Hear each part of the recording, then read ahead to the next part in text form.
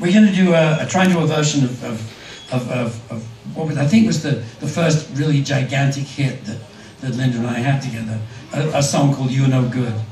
And interesting, let's not forget that this also goes back to the days of early rock and roll. You know, it was originally done, believe it or not, by D.D. Warwick, which I didn't realize, produced by Lieber and Stoller. We didn't write the song, but we produced that version. Very interesting. The song was written by Clint Ballard, and then it was done, secondly, by Betty Everett, had a huge hit. And then it was done by the Swinging Blue Jeans in the UK in the 60s, who had a hit with it over there. So, it was, you know, again, it's a song from a previous era that Linda made her own. And we're going to try and recreate the arrangement that I did back then. When I say I shouldn't say that I. It was Andrew Gold, an amazing musician who played a lot of the instruments, and myself and Linda who put together this great arrangement. Now, when we go out on this cruise, we are fortunate enough that also on the cruise is an amazing singer called Cara Lee, and Cara Lee has been kind enough to join us this evening to do our version of You're No Good. So I'd like to introduce you to Cara Lee.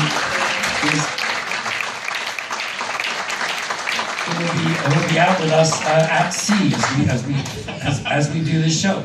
So yeah, exactly. We will be at sea, and so here goes. We're going to try and replicate our original arrangement as best we can. 1, 2.